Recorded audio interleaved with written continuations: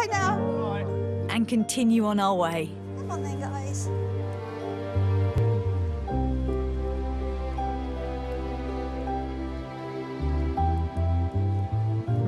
Now for the final and most challenging section of today's walk.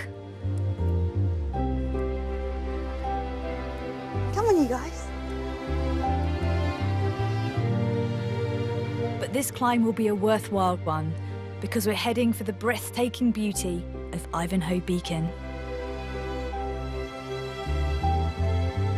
Coming out to places like this is really special because if I didn't have dogs to walk, I wouldn't necessarily discover the beautiful countryside we have here in the UK.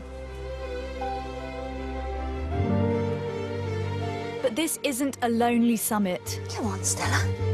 The beacon's 750 feet above sea level and was an Iron Age hill fort 2,500 years ago.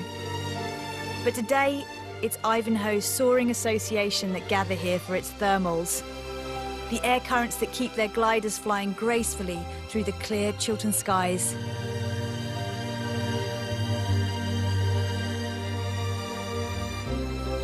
Oh, wow. Oh, that looks so good.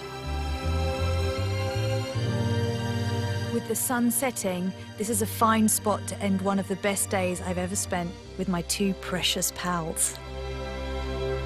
I moved to the Chilterns about 4 years ago. It felt like a bit of a gamble at the time because I don't know the area, but I've really landed on my feet. This countryside round here, as you can see, is outstanding. If I didn't live here, I wouldn't be able to enjoy a lovely walk with my two beautiful dogs on a beautiful day like this.